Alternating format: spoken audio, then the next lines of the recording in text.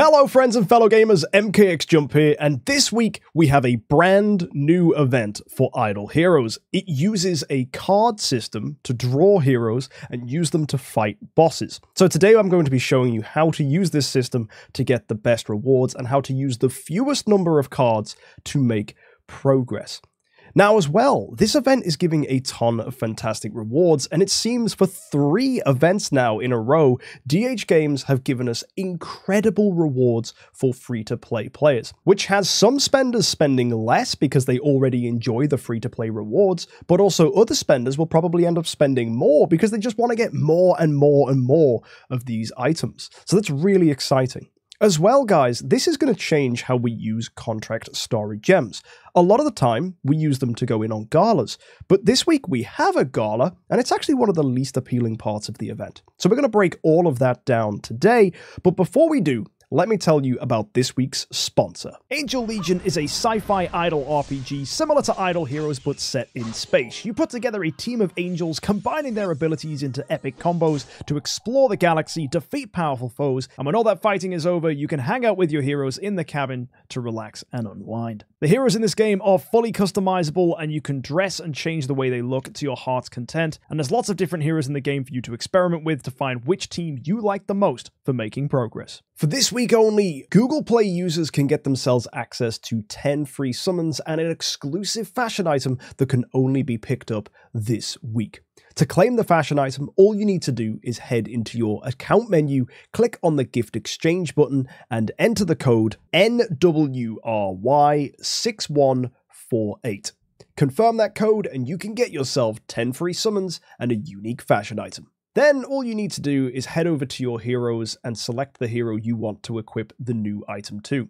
Unlock it, equip it, and there you go. It's now available on your account. So folks, if you want to help out this channel, go ahead and download Angel Legion. It's completely free to play and should be available on all app stores for your devices. Angel Legion, give it a search, and who knows, it might be your new favorite gacha game.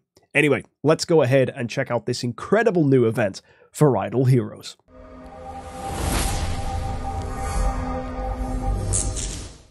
So, every day for logging in this week, we are going to get 7 enchanted cards, and these cards will be used for making progress in the main part of this week's event. So you're going to get 49 of these cards in total across the week, so make sure you log in every day. You are going to need these, and when you see the rewards, you're going to get very, very excited. So let's immediately just talk about last week's event real quick. We have the Jungle of Fantasy. Make sure you cash in your little jelly dudes, your little slimes.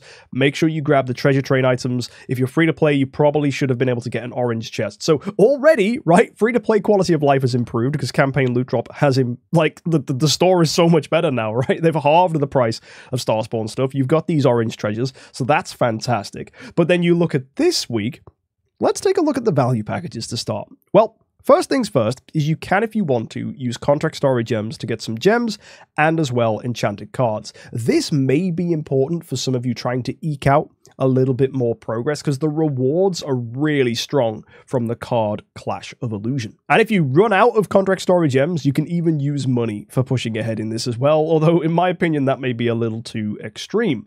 Next up, we do have the card Clash of Illusion, so let's quickly break down how this works. So in the card Clash of Illusion, we are going to fight bosses, and you have 3 teams available to draw cards and get heroes. The most important thing you want to do here is kill these bosses as quickly and efficiently as possible. And you can see below the boss, it will tell you the heroes that have a better chance of dealing damage to them, as well as the HP of the boss. So if I draw my first 3 cards here, I'll get my first team. And already I've pulled 2 Drakes, which is a dark hero, meaning I've actually got quite a strong final damage bonus here for the boss.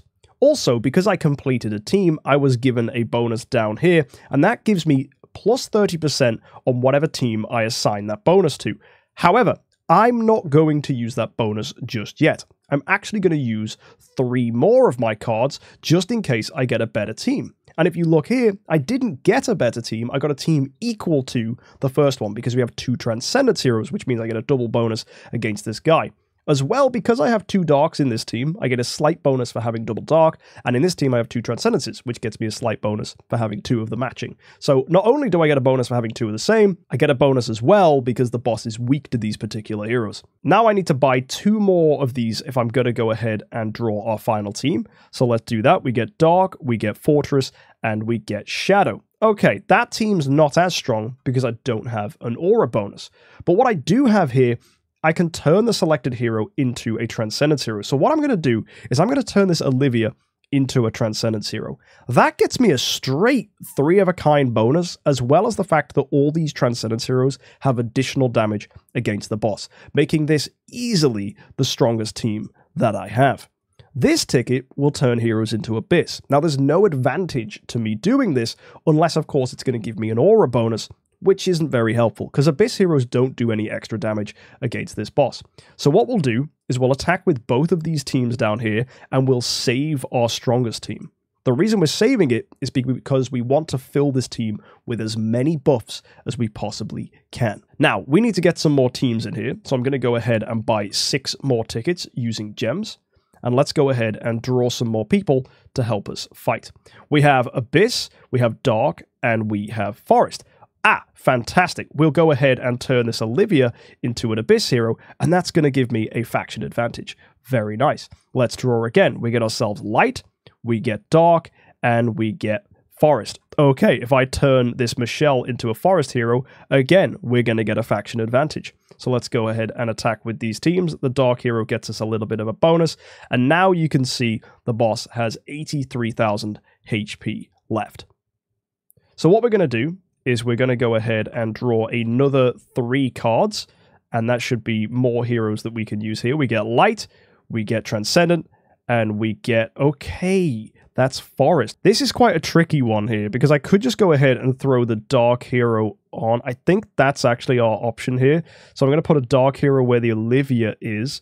That takes us to 34,000. I'll also enhance the power of our Transcendence team here.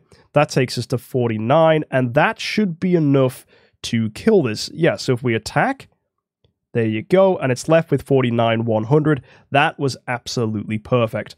And we beat the boss using the minimal amount of cards needed. One thing you might find is that the boss is left with, let's say, only 10,000 HP.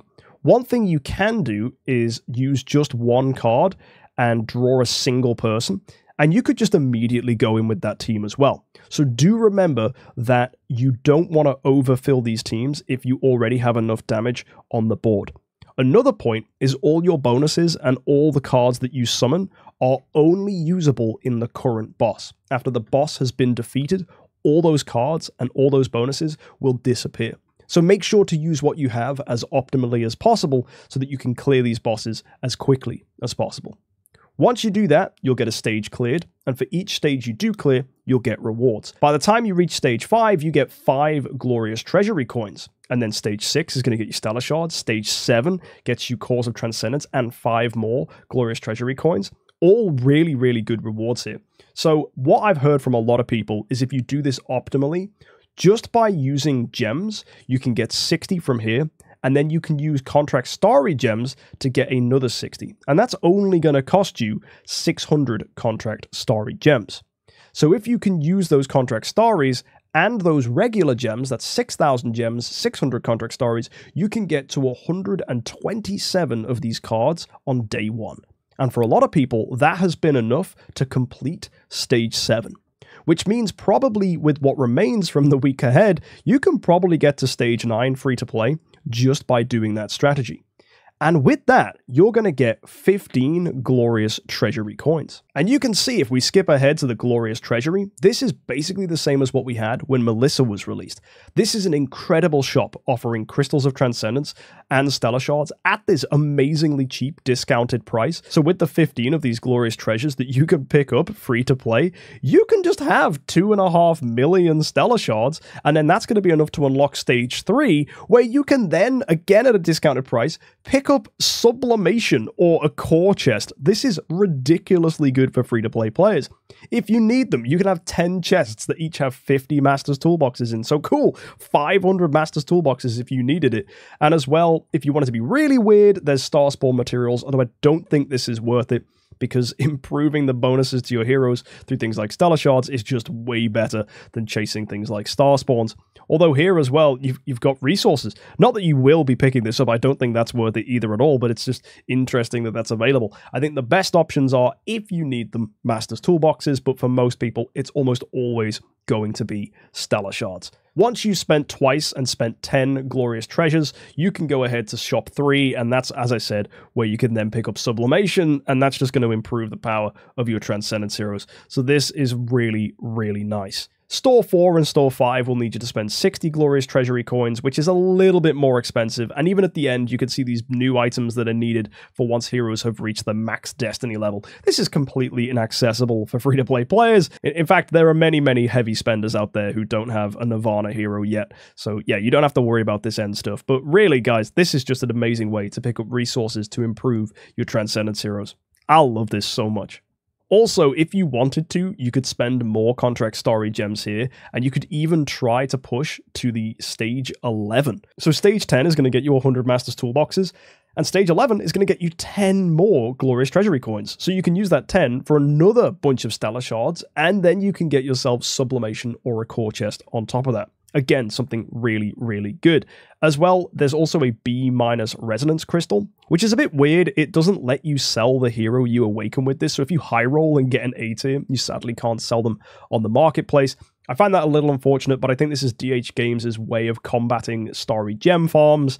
I don't think it's that great, but hey, it's something they've decided to add. It'll definitely calm down the auction house. And by making this event a thing and making it an incredibly good use of your contract story gems, because do remember, you can spend 600 contract story gems to pick up more of these cards, then yeah, you probably will be wanting to use your contract story gems for this, especially if you're a free-to-play player, because your contract story gem income is going to be relatively slow. It's way better value than going after a Soul Awakening Gala, which is wild, because Soul Awakening Galas have traditionally been one of the better things to go for, but then recently we've been seeing really good events, which have people more inclined to go ahead and spend on Starry Gem packs. And now that we have the new card Clash of Illusion, these rewards are just so fantastic, and in my opinion, the best use of contract story gems for free-to-play players. Now, whilst you're in the card Clash of Illusion, there's also the challenge mode, where you can go ahead and fight against this guy over here, which is good fun.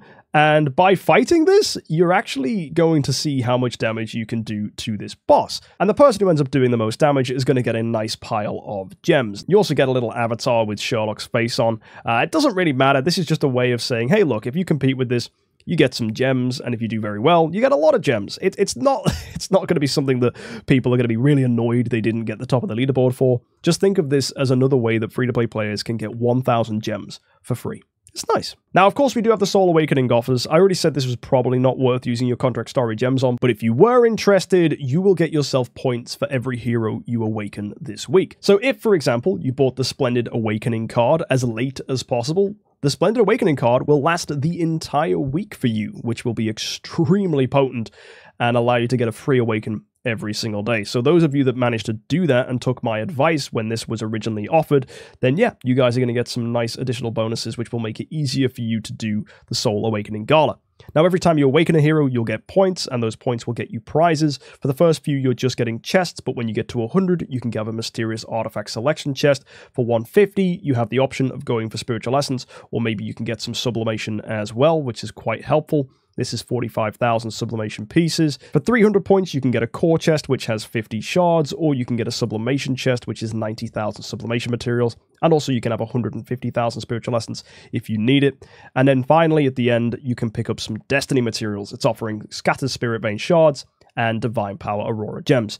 So if that's something you were interested in, it typically needs around 3,000 to 3,500 per 300 points you're going for, and that's going to be about 50 awakens for 300 points. Now, I know that awakens are 100 each, so it's more like 5,000 contract story gems, but if you consider that you retire those heroes that you do get for more contract story gems in return, it only ends up being a net of about 3,500. What we also have to help with this then is the contractual strategy, which is going to give you access to a lot of contract story gems if you've made progress in campaign. Considering most of us have beaten campaign, especially if you're not an early game player, then yeah, you're going to pick up contract story gems. And in fact, people can clear campaign without even needing a Transcendence hero. If you're struggling against waves, try using ticks with the melodic strings and putting Ignis next to the ticks so that he does an active skill in round 1 and in round 2. And if you're getting crowd controlled on your LOEs, put Ignis next to the LOEs so that she is able to be control immune. Either way, this is 600 contract story gems, which is conveniently the exact number you need for the card Clash of Illusion to buy those extra cards. It's perfect. DH Games know exactly what they're doing with this. They're making this as free-to-play friendly as possible so that you guys can really get the most out of this week. I'm really glad DH Games have done this. And on top of that, we have a Starlight Melody, which is giving you points for every enchanted card you consume. So considering if you spend 6,000 gems and those 600 contract story gems, you will have 169 enchanted cards. That's easily going to take you over 300 points. And if you do choose to awaken heroes, you'll have a decent number of extra points there. You get 5 points for each awakened hero. So if you get to 300 points and get 50, that's going to be another 250 points you get for this particular area of the game. And if you go and do 100 awakens for the Gala, that's going to get you 500 points. So people should be able to get a lot of rewards here. It's mainly here for the Stellar Shards and Masters Toolboxes. They're going to be the most useful resources. Later game players may appreciate the Spiritual Essence for upgrading their heroes, because obviously trying to get heroes all the way up to Tree of Origin 5, especially level 120 now in the Tree of Origin, is a lot to ask for when it comes to your Spiritual Essence. There are people who, even with the Glory Challenge completed, are running out of Spiritual Essence, so that's quite helpful. So yeah, most people are probably only going to get about 300 points, and that's just by going and doing the enchanted cards. But even then, you're going to get 3 lots of this 100 chests, so that's 45 Masters Toolboxes there. You're going to get one of these 200 chests, that takes you to 60, and then you get a 300 one, that's another 15, that's 75. 75 Masters Toolboxes with some extra Stellar Shards and Spiritual Essence, and also Transcendence copy selection chests thrown in there, is not a bad deal at all for bonus rewards.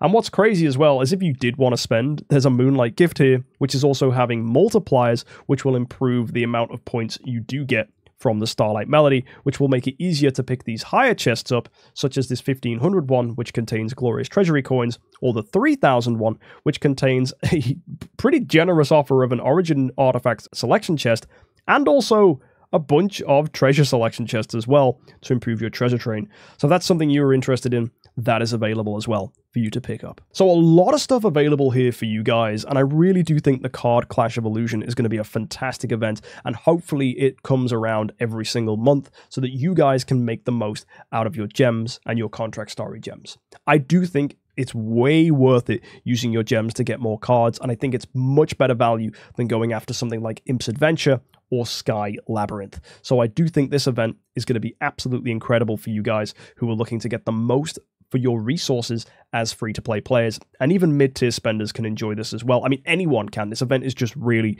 really good, and the Glorious Treasury is just giving us such a fantastic return of investment. These rewards are very strong, and the fact that you can pick up Stellar Shards and eventually Sublimation and Core Chests at a really cheap and easy price is just absolutely brilliant, and the fact that you can do that just with a few contract story gems and gems as a free-to-play player is brilliant. Should you go ahead and spend in the Moonlight gift? Honestly, if you did want to get ×2 in the Starlight Melody, that's cool. That makes sense. You're also getting a ton of extra enchanted cards here as well, and some Stellar Shards thrown in on there. And you also get double rewards in the card Clash Illusion.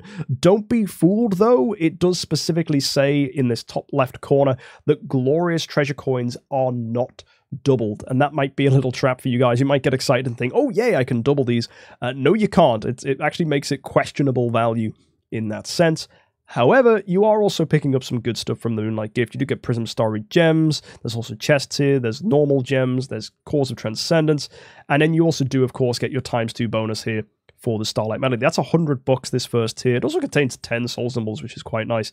If you wanted to double that price point, you do get ×4 instead of ×2, another 50 enchanted cards with more Stellar Shards and more Crystals of Transcendence. I think that's okay as well. You're just doubling what you had from before, but then for some bizarre reason, it doubles again, but the bonus goes from X4 to X6. I've complained about this in the past. I don't know why DH Games do this. Also, this isn't giving you any more enchanted cards. It's almost like they don't want us to spend 20,000 VIP XP, because the only additional bonus here is an Origin Artifact selection chest 2,000 Prism Story Gems, and the ×6 multiplier. I don't really see that as appealing. It's only people who are going to mega max out the Starlight Melody that might see that as something worth doing. But really, in my personal opinion, I think that's just overstretching too much. Who the heck is going to spend 400 bucks this week? The rewards are so good, free to play. Why do you need to spend? Like, I don't get it. So yeah, just enjoy the fact that we have a really good free to play event. Last week was an amazing free to play event. The week before that was an amazing free to play event. And look at next week. The Shishi Festival is here, which is Valentine's Day for those in China, and that is basically going to be an amazing event, giving us tons of rewards, and it's linked to Profit Orbs. One of the most frequently asked questions I get from players is, when should I use my Profit Orbs? Well, this is one of those times. This Shishi event is going to be amazing. It's going to give you such good rewards for your Profit Orbs, so hit that subscribe button if you want to figure out how to do that event next week and get some amazing rewards for you guys. 3 weeks back-to-back, and also potentially 4 weeks back-to-back, we have amazing free-to-play events. It is such a good time to be a free-to-play player in Idle Heroes right now. The rewards are incredible, the progress is fantastic, and the sheer volume of sublimation stuff that you guys can pick up and stellar shards is really good. So hopefully DH Games keeps up this trend and free-to-play players can continue to be showered with amazing rewards. I love it. Hopefully you love it, and let me know in the comment section down below how far into this event you're going. Hopefully you've got 6,000 gems saved up, and I don't even need to say hopefully you've got 600 contract story gems, because the devs have already just given us 600 for free. How brilliant is that? Now, you might want to spend some more contract story gems with value packs to push even deeper, but that's entirely up to you. You don't have to do that, but I don't think I'm ever going to go in on a gala on a free-to-play or budget account ever again. Not when this event exists. Either way, guys, thank you so much for tuning in. Don't forget to check out today's sponsor, Angel Legion. There's codes in the description if you want to get some extra rewards on your account. And as always, guys, have an amazing week. Join us next week for our next event update. Hit that subscribe button, and I'll see you next time. Until then, though, happy idling.